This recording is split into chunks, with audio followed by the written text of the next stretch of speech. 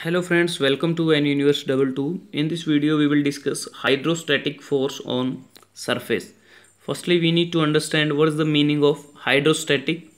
Hydrostatic means study of pressure exerted by liquid at static condition, means at rest. And the direction of pressure is always perpendicular to the surface on which it acts. So it acts at the normal direction. The surface may be either or curved. The forces acting on fluid particles will be normal to the surface due to pressure of fluid and due to gravity or self weight of fluid particles.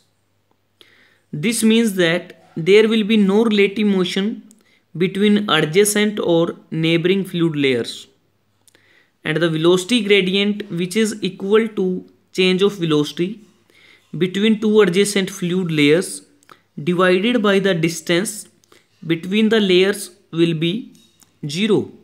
And so here, on the basis of this description, du upon dy equal to 0, and as we know, tau equal to mu du upon dy.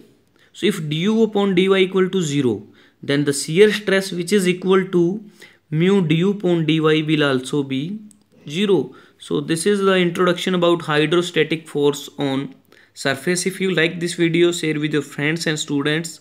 Thanks for watching. Don't forget to subscribe Anuniverse 22. Have a nice day.